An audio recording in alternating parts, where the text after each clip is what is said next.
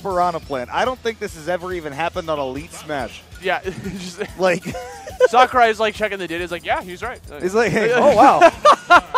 The odds are not in the favor, but it's true. Not at all.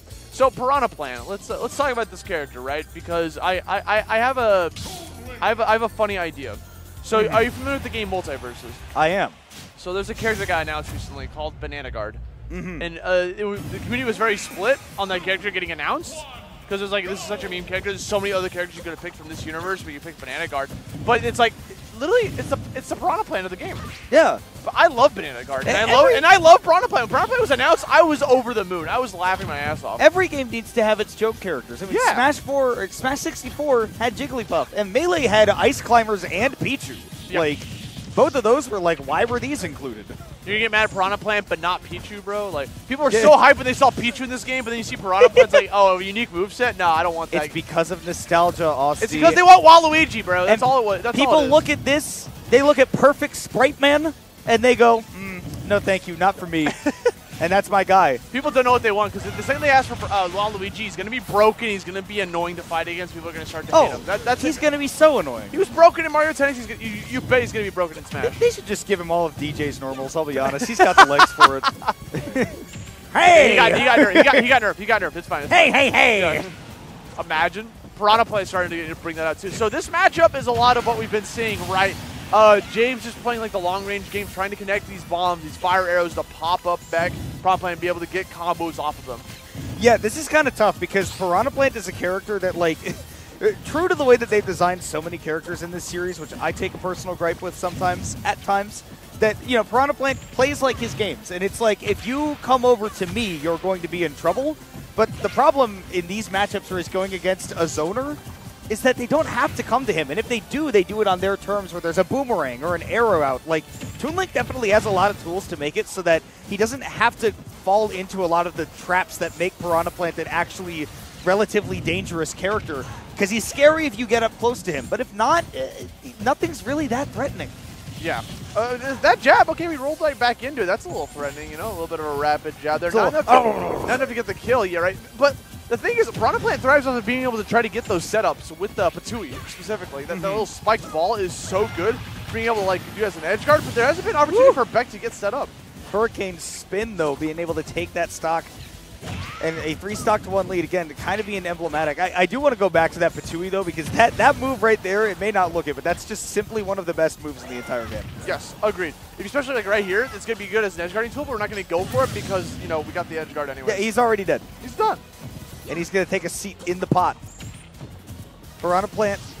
Yeah, I mean, also I would not really consider a comeback character. He doesn't really have a ton of those, like, routes that you can put somebody into the vortex, right? You spin them around in the washing machine, and then, you know, all of a sudden you're back into the game. Like, you're not a Roy or a, you know, a Steve or a, really, like, even a Marth, right? You don't think of him as a comeback character, but yeah, you land a tipper and then everything could be okay. But Piranha Plant just does not have that explosive potential. Yeah, that's a very good way of putting it, right? He doesn't really have the, I'm going to, like, neutral skip, and I'm going to hit you, and you're going to combo into a 0 death. He's not that type of character. Yeah. He's more passive. Damage over time is the idea with him, right? Is that you just need to be... It's more about making your opponent lose than it is about beating them. Which, you know, it is a way to win, right? But you need to find ways to make your opponent trip over your own feet. It's why he's one of those weird characters that you don't see very often. It's because in Smash Ultimate, it is not a matchup-based game. You are trying to... There are too many matchups to cover. 89 characters! There are 89 characters. And you are going to find the most success in this game by saying, my character has a solid game plan, and I want to apply it to as many matchups as possible. And Piranha Plant is very much a, I want to check these specific things that you are doing. And then you also learn how to fight against Steve. And that also that matchup is drastically different the rest of the game. Does not play that like jab? the others. Wait. I've never just seen Piranha Plant go for jab. It sounded like a machine gun. That was pretty sick. Woo! Taking the sick as well, the parry, and then getting that forward smash out afterwards. This is that Piranha Plant game plan, right? If we're able to see Beck get a lead here, right, Piranha Plant with the lead is an entirely different animal than Piranha Plant trying to make a comeback. Because he can chill back. Exactly, right? You have to come to me. I don't care if you have those projectiles. I'm just going to block them all. The point-blank boomerang to pop him up. Oh, use the bomb against it. That would have been the sickest setup. Patui definitely would have been fast enough and gone high enough to be able to hit there. It wouldn't have killed, so it could have been a combo. So I really respect that from Beck saying, hey, if you air dodge, stock's mine. I get to play with the lead. But now we're seeing ourselves in a pretty drastic spot here. James going for the up B, has all the control in the world. And Toon Link, again, one of those characters that's really good at just being able to keep you at arm's length, all the projectiles underneath the sun, the boomerang, the bombs, the everything, as well as having a pretty good potential kill power here. Going off stage into the footstool. No. You're not getting attacked. I'm not allowing you to tag. No. In fact, I want to do it again. Yeah. Watch me do it again right here. Yo, the back air. We're still alive, though. Piranha Plant's heavier than he looks. He is quite a heavy character. Also, that back air, like, that used to be a kill move. It's not anymore. That is a combo move above all else. Yes, 100%. Still a great idea, though. Like, I love being able to get that follow-up. And, I mean, man, I love the way that James is just keeping this close, right? 208 to 119, but either character can die anytime. Up throw, even with max range, was not enough to get that kill. We're dropping the bomb right back on him, trying to get a landing. Good. They both went for the grab, so they just kind of teched it from each other. 2-2-2, you're eventually going to explode. Yeah. That back air, you already saw how close it was, hitting at an earlier percent, like right at the ledge height. And, I mean, if you're on those town and city platforms, like, this stage has a very high ceiling, but if you're on one of those side platforms on that transformation of the stage, it might as well have the lowest ceiling in the entire game. Oh, 100%.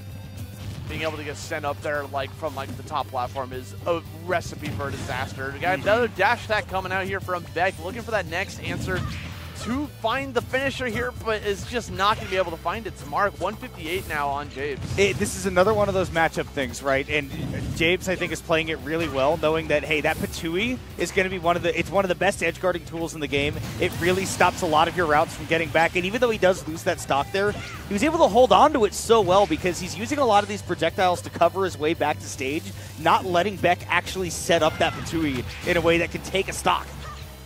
Yeah, and just like playing this lead to even higher heights. Oh, that's going to be a big punish. We tried to bet it all because we didn't want to go for that ledge. You could tell Beck was a little scared of grabbing onto that edge because of James' control with it using the bomb.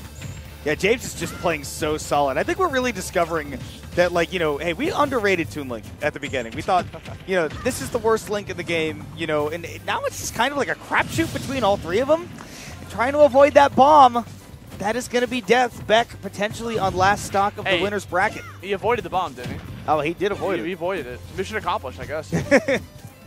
So who's the real winner here? Not Beck right now. I hate that. I hate it when somebody's like, he got washed, but he landed a Falcon Punch. So, like, who really won the set? And I'm like, not the Falcon player. In his heart, though? Yeah, in his heart. Oh, wait. That's huge. Catching the double jump. James is chilling a little bit too far off stage with a little bit of aerial mobility. And Beck is now turning this into a competitive set because of that early gimp. This is one of those things where it's, again, so dangerous to try to edgeguard people in this game, especially matchup dependent, right? Because right there, I think Beck has noticed, hey, James is going off stage real bravely, right? And really taking his time. Yeah, Piranha Plant usually loves to sit at the ledge. Oh, my God. If that had spiked, that might have been it. I mean, the James went for the immediate double jump because he's recognizing he didn't want to go to the lure. And right now, a little bit of momentum is going towards Beck's side because James is playing a little fearful this time because he had such a strong lead. All of a sudden, kind of leaving its grasp. We're getting called out by a lot of stuff. Going to use the armor to make that knockback a little bit less, but we're going to get called out by the swing, and that's going to be Beck going down. Going down, but, I mean, not without a fight. By the end of that set, I felt like Beck made some really, really key adaptations. We saw it on that crazy edge guard. And then we saw a couple of times picking up on what we were seeing from James in the disadvantage, really picking up on, I think we saw a lot of double jumps away, trying to set up those projectiles, just sort of the hold away from opponent and try to create distance game plan that a lot of zoners in this game like to do. And Beck was really picking up on that and saying, hey, so that means that I get a free tech chase here and I just run right up to you. Yes, it does. And that's exactly what he's going to be able to do to take home that set. James, 2-0, almost lost it, though, because of the edge guarding, like we were saying. We almost got it a second time, too, forcing him to go for an early jump. He did not want to be below Piranha Plant. He saw what happened when he was below Beck earlier on.